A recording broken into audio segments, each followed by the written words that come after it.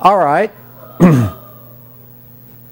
So at the end of class last time, we learned about what a critical reference was, and we learned what limited critical reference was, and we also learned the significance of an algorithm satisfying limited critical reference. Do you remember all those definitions? Let's just do a really quick review. We'll just put one or two slides up here. First of all, a critical reference is about the existence of a variable in some code. And a variable v is a critical reference if A, it is assigned in one process and has an occurrence in another process, or B, it occurs in an expression in one process and is assigned in another. And then we had these examples. And then we defined a limited critical reference. How many critical references can you have in a single statement to satisfy limited critical reference? How many? How many are permissible? 0 or 1. 0 or 1. In each what? In each program? Statement. In each statement of the program. Do you remember that? And then we did this example, and we identified whether each one of these references was critical or not. Do you remember? Is this one critical? Do you remember if that one's critical? Yes. It is. Good. Is this one critical? Yes. So does this satisfy limited critical reference, 2.3? No. Is this one critical reference? Now remember those two different temps. Is this one critical reference? You're right. Is this one a critical reference?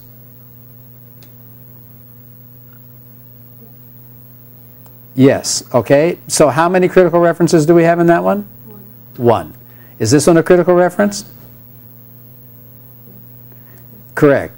Oh, wait. Did you say no? Yes. Yes, I said no banana. Yes, we have no bananas. Yeah. Yes, this is a critical reference. Is this one a critical reference? No. Oh, so how many critical references do we have here? 1. So, conclusion, this does satisfy limited critical reference. Are you with me? Because each statement has either 1 or 0 critical references. And what is so great about critical references, about limited critical reference? We said even with this algorithm that we just did, 2.4, we said even if these things are subdivided into loads and stores at the assembly language level and they all get interleaved, guess what? Our analysis is unaffected. Do you see what I mean? That's the significance of limited critical reference. Now do you remember what limited critical reference is? Or should we review it again 3 nanoseconds from now? Are we good? Okay, now this next one thing is a little, all of these concepts are a little elusive. This next concept that we want to understand is the concept of volatile variables. Okay, volatile. And this is a little bit tricky to understand, so I have kind of a detailed explanation here. So let's just take a look at this algorithm 2.8. Now this algorithm 2.8 is just a nonsense algorithm to illustrate the definition of, or the significance of what are called volatile variables. All right? Now check it out, you guys. Over here in process P, we have 2 local variables, local 1 and local 2. Right? And let's just see, we have P1, P2, P3, P4, and P5. And P1 says n gets some expression. Yeah, so just think of some arithmetic expression, and n gets that value. And then P2 is some computation not using n.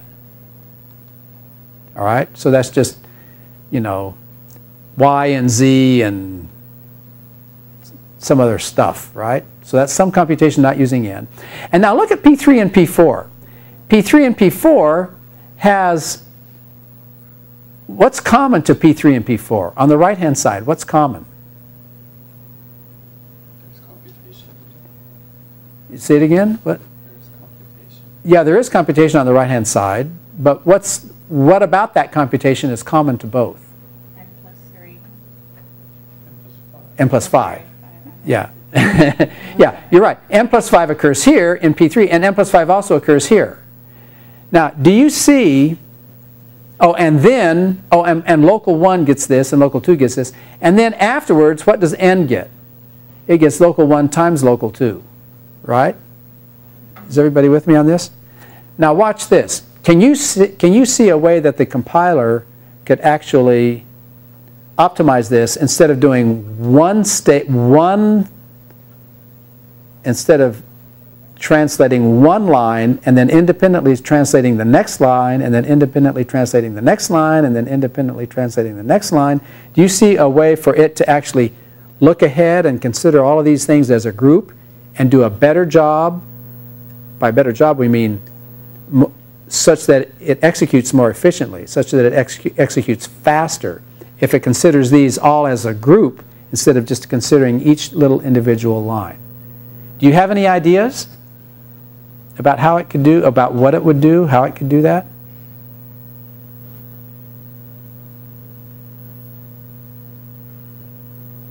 Well, come on. What about P3 and P4?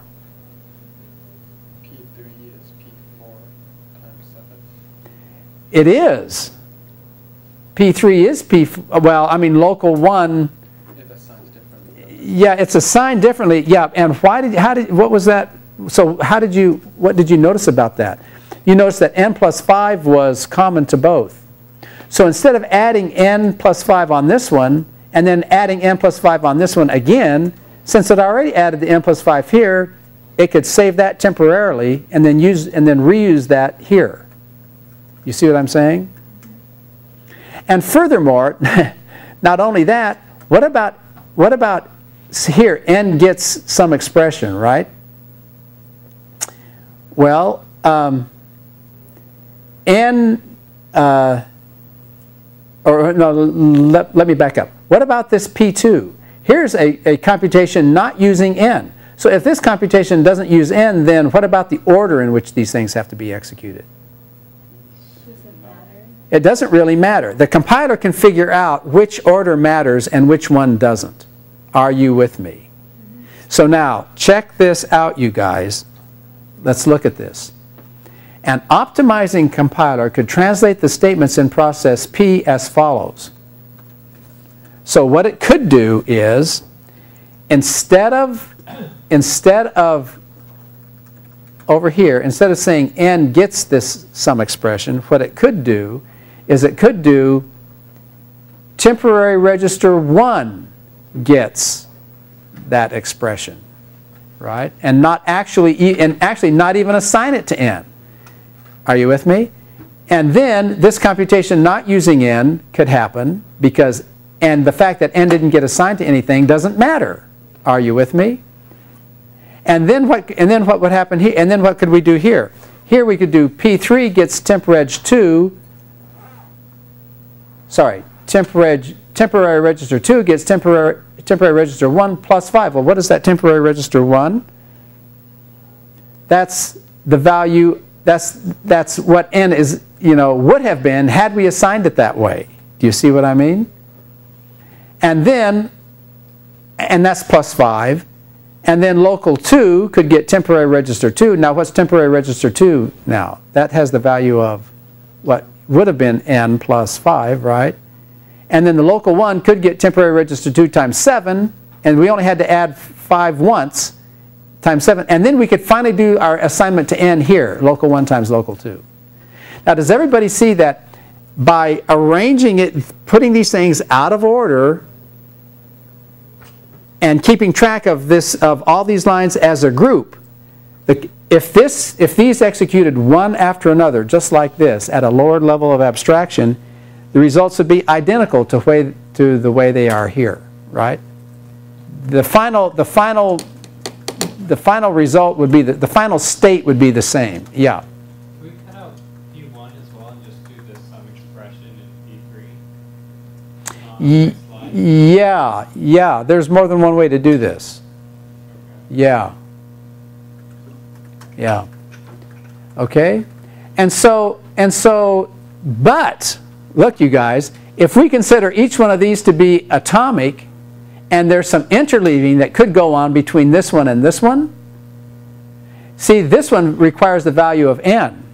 So what would happen is, if that happens, our analysis of what could happen with the possible interleavings is all out the window. Are you with me? So what happens is, programming languages, and in particular Java, has this concept of a volatile variable. And here's what volatile means. Here's why. The optimizing compiler does not assign to n in the first statement. The original statements P3 and P4 are executed out of order. If there were no concurrency, the translated code would be correct. But if there is concurrency and interleaving, then any translated code might not be correct, because the compiler can't predict where the interleaving is going to happen. So therefore, when you specify a variable as volatile, that instructs the compiler to load and store the value of the variable at each use, rather than to optimize away these loads and stores. So if you declare that n is volatile, the compiler will not do this.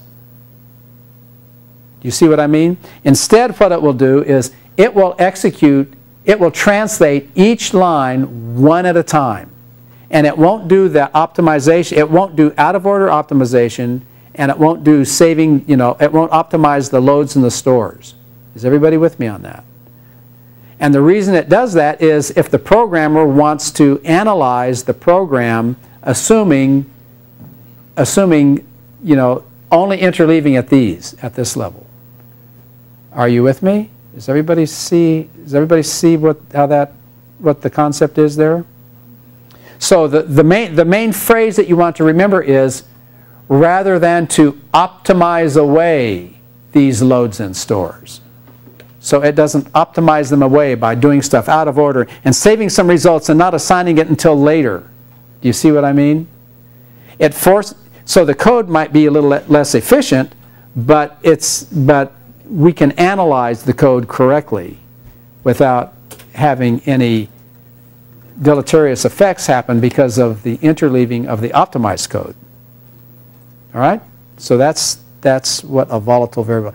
A lot of people, for some reason, people think, I don't know where they get this idea, but for some reason a lot of people think, oh, volatile, that means atomic.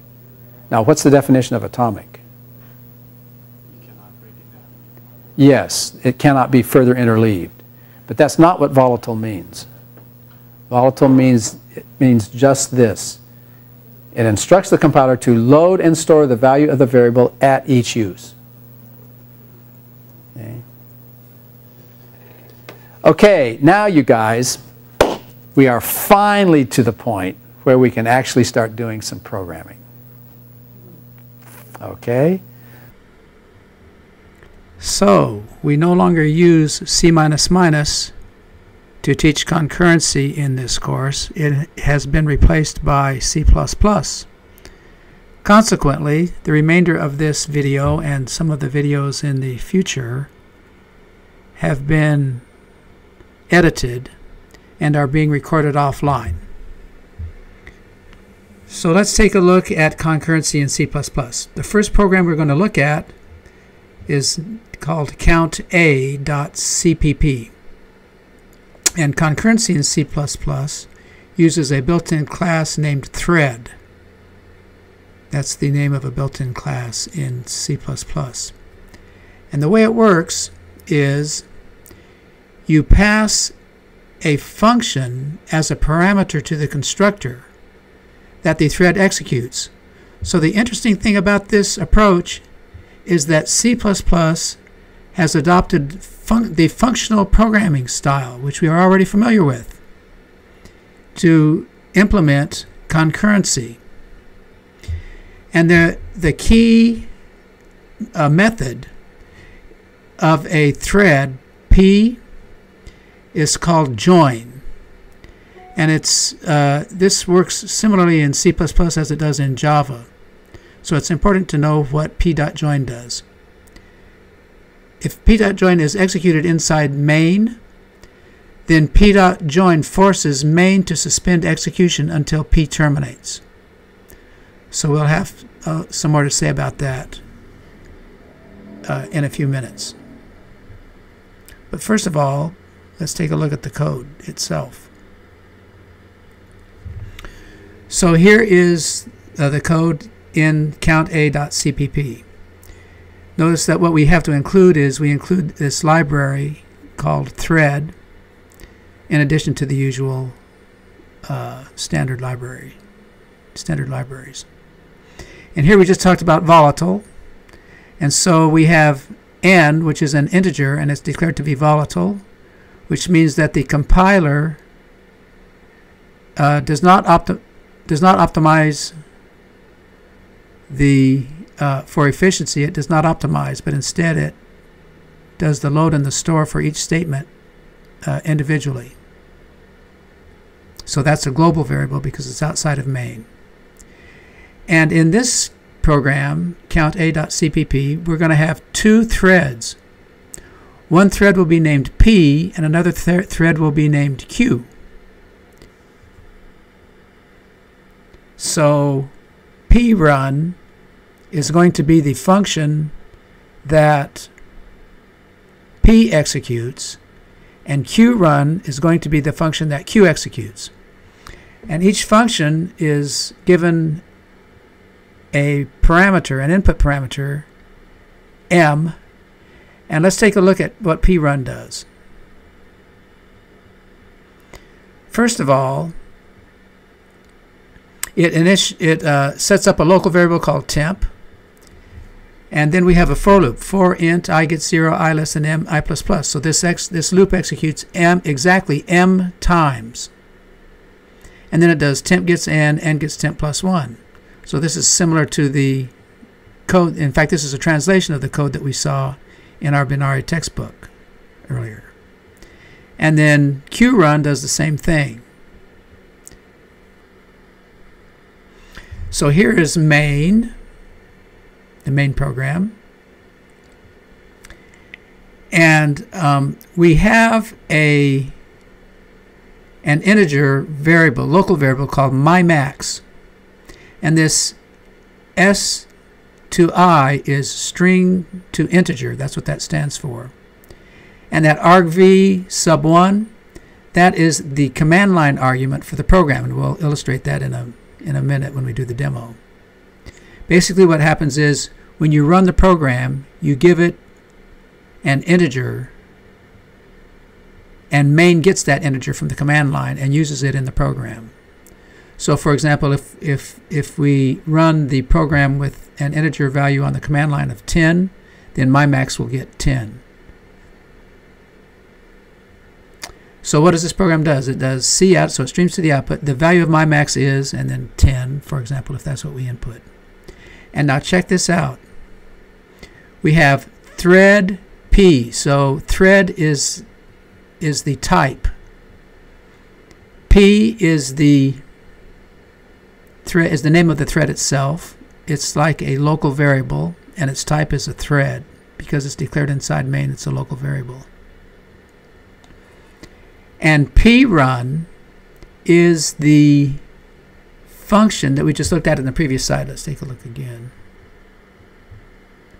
So you see prun is that function. And you see how it's prun int m? Well, here, the m is mymax. Mymax is the actual parameter. M is the formal parameter. So if we started the program with a 10 for the command line, then mymax would be 10, and that would be the parameter that is passed to prun when P starts executing. All right? So now, this statement that we're looking at, thread P, when that executes, that actually starts the concurrency. That thread now begins executing, and at this point, two programs are running, main and thread P concurrently with all the interleaving that might happen. Then on the next line we have thread Q. Now after this statement executes, now there are 3 processes running: main, P, and Q, with all the interleaving that might happen in between. Then what happens is main executes p.join. But what does p.join do? Let's go back to this slide. P.join forces main to suspend execution until P terminates. At the beginning of the main program, only the main is executing. It executes int my max string to integer. It executes the cout. Then when main executes thread P, there are 2 programs running, 2 processes running. The main process and thread P. Then when the next thread Q executes, now there are 3 concurrent programs, 3 programs running concurrently.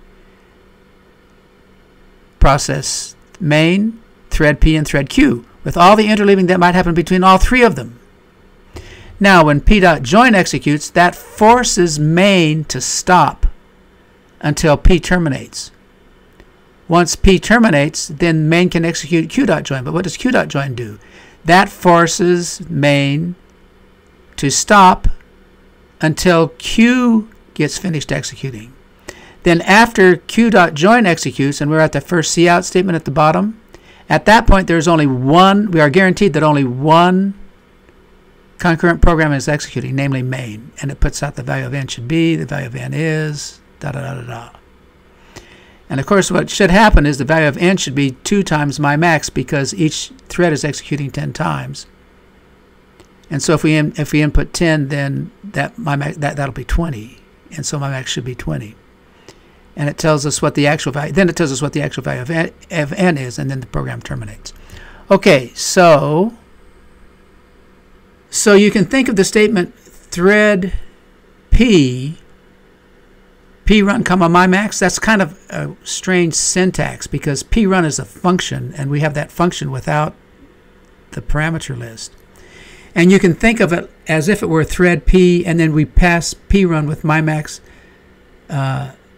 actually in the parentheses after the function name, which is kind of like the way you would normally call it.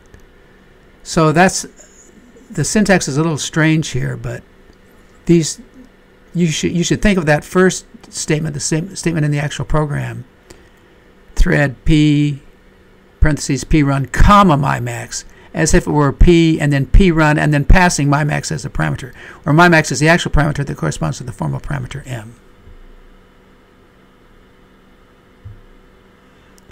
Okay, with that now, what we're going to do is we'll do a demo, and we're going to use CLion. We no longer use NetBeans.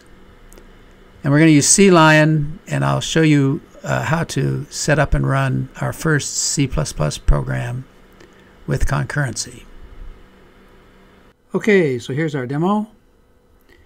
And here's the CLion IDE. I assume you guys can follow the instructions on the course website that explain how to download and install it.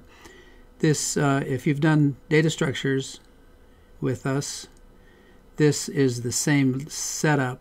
This distribution is called CoSc 450 CPP distribution, JSTR. And so we expand this out, and here are all of the programs that we're going to be using in this distribution. And we'll look at count A here. If you expand that down, and double click on here, you see the source code, which is what we just looked at on the slides. And to run this program, what we do is, first of all, we've got to make sure that if this had some other program on it, you got to make sure that you're in count A. And then the first thing we have to do before we run it is we have to do this drop down again and do edit configuration. So while this is count A, you do edit configuration. And remember we talked about having the input come from the command line? Well, under program arguments here, let's put 10. That's what we talked about in the lecture a minute ago. And then do apply, and OK. Actually, you can just do OK. And let's run it and see what happens. Boom. The value of my max is 10, the value of n should be 20, and the value of n is 20. Seems to be working correctly. Let's try it again with a different number. Instead of 10, let's crank it up. Let's go up to 1,000. Okay. And we'll run it. And, the value of my max is 1,000. The value of n should be 2,000, and the value of n is 2,000. Well, everything seems to be hunky-dory. Our program has no errors in it, right? Seems to be working correctly. Well, let's just try it one more time. Yeah, see, it's still working correctly. Well, let's do it. Let's change that input value from 1,000 to 10,000. And now, you know, things should be doing good. Are we good here? And boom, in. What? The value of my max is 10,000. The value of n should be 20,000. The value of n is 10,000. It's only half what it's supposed to be. What the heck? Well, we'll run it again. It's probably just a little glitch. It'll probably be right now, huh? What the heck? 10,000, 20,000, should be 20,000. The value of n is 11,698. Where did that number come from, for Pete's sake? Here, let's try it again. Yeah, maybe it'll work. Maybe we were just unlucky. 10,000 instead of 20? That's weird. 10,000? 11,720? This is way unpredictable. 14,368? What the heck? 14,325? 15,280? What's going on? It appears that our program is unpredictable, giving unpredictable output, and always less than what it should be, right? Why is that? Maybe let's go back to, let's see if it worked. Let's go back and edit the configuration. Let's go back to 1,000, see, instead of 10,000. See if that works. Well, it's correct. The value of my max is 1,000. The value of n should be 2,000. The value of n is 2,000. Let's do it again. 2,000. Let's do it again. Ooh, this time it didn't work. It's 1,000 should be 2,000. It's only 1,000. Wow, it didn't even work for 1,000. But usually it works for 1,000, but not always. But with 10, I bet it always works. Let's do that again. Let's go to Edit Configurations. Let's go down to 10. And let's run that. Should be 20. It is 20. It is 20. It is 20. It is 20. It is 20. Well, now this is really interesting because for really small values of n, it seems to always work. But for some big values of n, it seems to break. What's going on here? This is a mystery. I wonder, can you figure out what's going on here?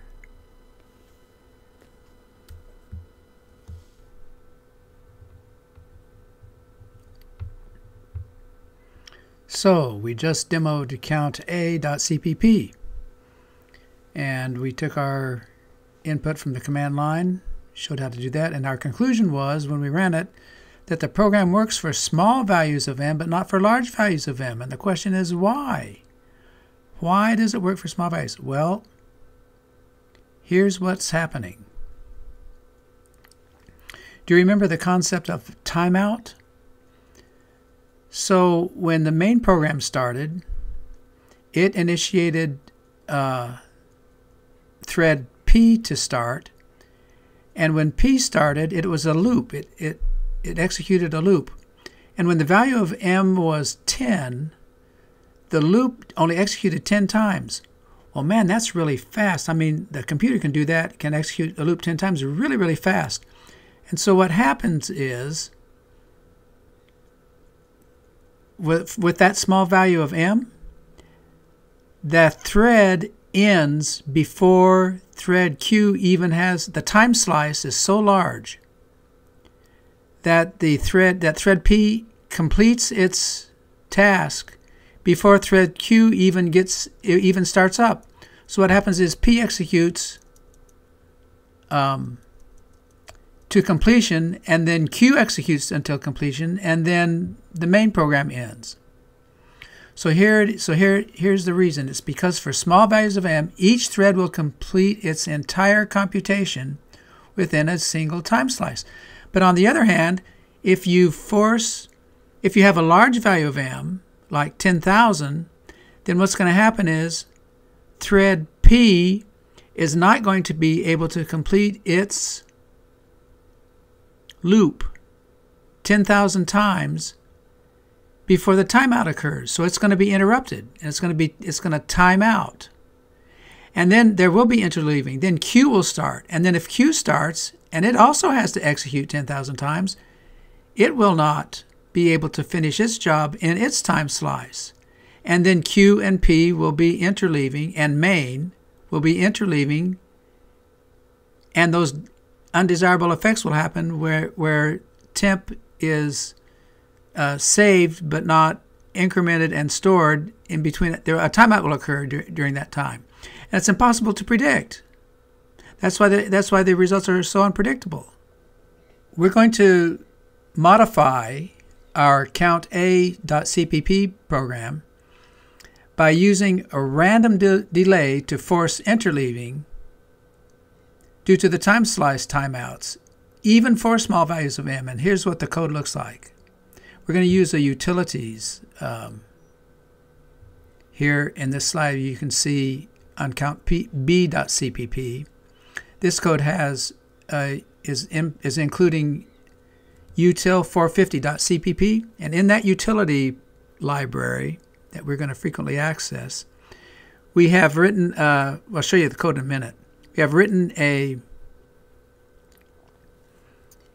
a function called random delay, and you can see here in prun inside the for loop, each time we do the for loop, we execute random delay 10.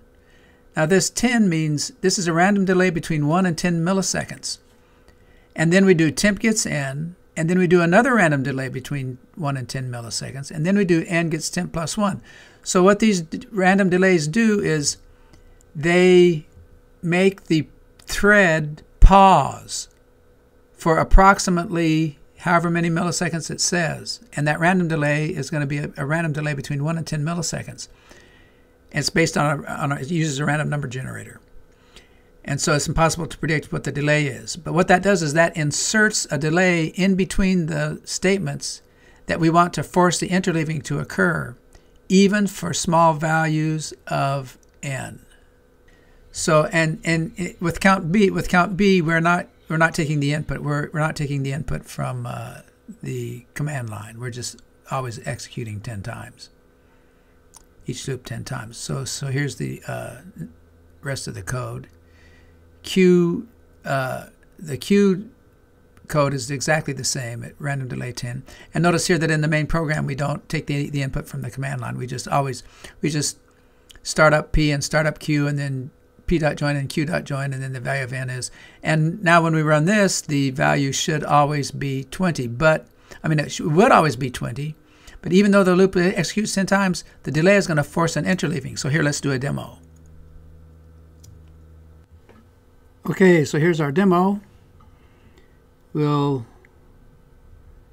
open up count B here, double click on this, and here's the code for count B that we just looked at. We see each loop executes 10 times, not only for P run, but also for Q run. And here's the simple main program. And so to run this, we will take count B as for our configuration, and we don't need to worry about taking the input from the command line because the program doesn't get the input from the command line. So we don't need to set that value. And so now when we run it, now we're going to run count B. Now normally it would be 20, but it's not going to be 20. Here again, it's going to be, so we have to compile. So you see here, the value of n is 13, even for that small value. But the reason is because, again, it's because those delays force the timeout, which forces the interleaving. So this is going to be unpredictable because those delays are random. See here, it's 17, 15, 15, 11, 13. I think if we do this enough times, we might actually get it to be 20. Maybe not. You know, in a very unusual circumstances where the interleaving is harmless. But it looks like we can't. They're always at random, and they're always less than what the correct value should be. And here, let me show you the utilities. We can take a little look-see here. Here under util 450, you can see how we coded that up. So here's the. We'll put this window away. So here's the here's the random delay function, okay, that we are using here. Basically, what you have to do is, you might remember this from. I think we used a random number generator when we did the quicksort and data structures. Do you remember that? We used a random number generator there, and this is you have this random engine, default random engine, and you can read through this if you want, but I mean, you won't be tested on this at all. And if you ever want to see what the exact here, let's do this. Let's you can actually see what the delay is. This might be an interesting experiment. Let's modify our random delay to actually print out what the delay is each time we do it. So there's going to be 10 plus 10. There's going to be 20. No, there's 2 delays per. There's 2 delays per thread, or per loop per thread. So there should be 40 output statements. We can see what the delays are. Okay, so now let's run count B again. And check this out, sports fans. See, the final value of n is 12. All right. And look at this. This is quite interesting. It says, down here it says delay equals 6, delay equals 10, delay equals 2, delay equals 9, 9, 8, 2. So the delay is anywhere between 1 and 10 milliseconds, right? But what's interesting is that what happened here, this says delay equals, and then delay equals 0, and then delay equals 1, but then 9. So what's going on here? What's going on here is that there is interleaving in between the C out statements. So if you can visualize what's happening there, that's so what happened here is this first C out statement started to execute. Delay equals, and then at this point right here in the code, an interrupt happened, and it timed out. The time slice kicked it out right in the middle of this statement, and then Q started up, and then Q did its, delay equals 0, and then delay equals 1, and then P and then finally this 9 probably belongs to this delay equals, So, oh yeah, it would be, because this delay was 9 milliseconds, and then process Q only had a delay of 0 and a delay of 1, so it was able to do that real quickly, and then finally process P kicked in, and the 9 was there. So this is really great demo, don't you think? I mean, it shows visually exactly what can happen with interleaving. And of course, we haven't solved the interleaving problem yet. I mean, we haven't solved the concurrency problem. It's going to take many sessions, many hours for us to analyze and figure out how to actually make a program that has delays like this actually run correctly every time. But this is a vivid illustration of what the problem is. All right.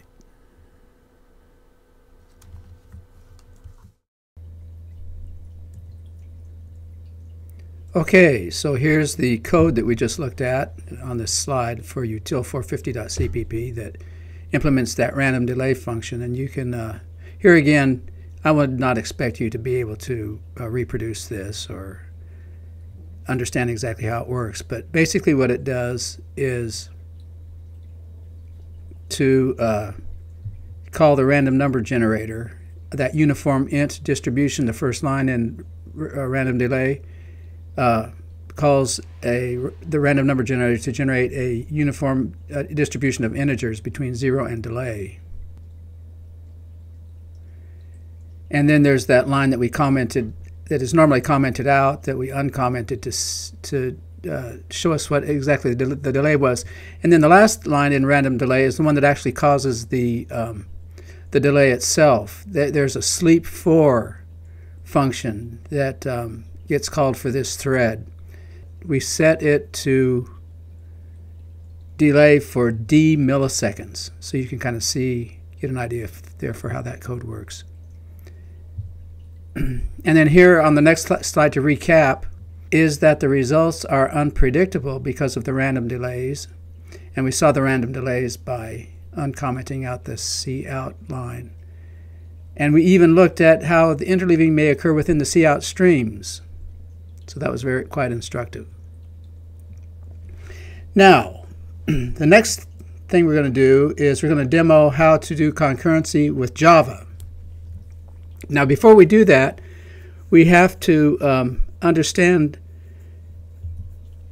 a fundamental difference between Java and C++. And this is quite a nice exercise because it illustrates the difference between two major implementations of programming languages, namely the difference between compilation and interpretation.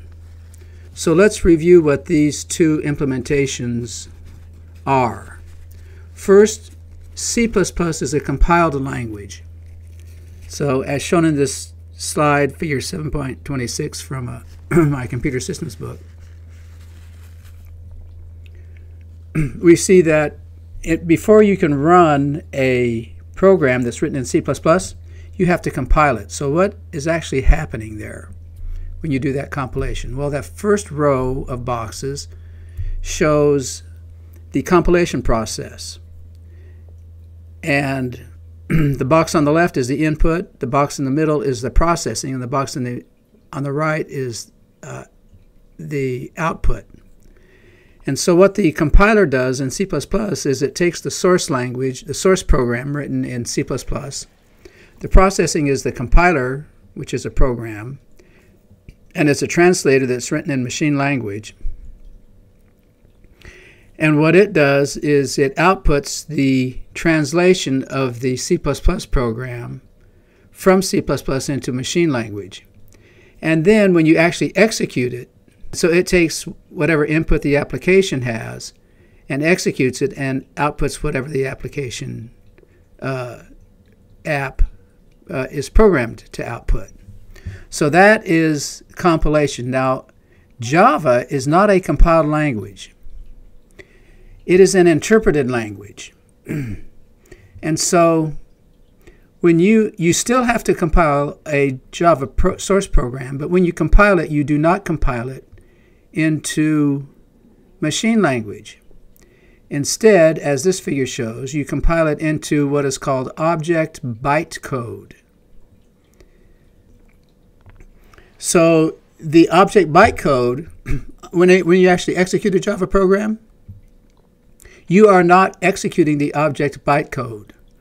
What you are executing is what's called the Java Virtual Machine, the JVM. And you probably recognize this phrase from having Java installed on your computer. And so what happens in the execution phase is the Java Virtual Machine is running. Your program, the program that you compiled, is not running. The Java Virtual Machine is running. But what it does is it takes the object bytecode and it interprets it as if it were running on a Java machine. And it also takes the application input. And then the output is the application output.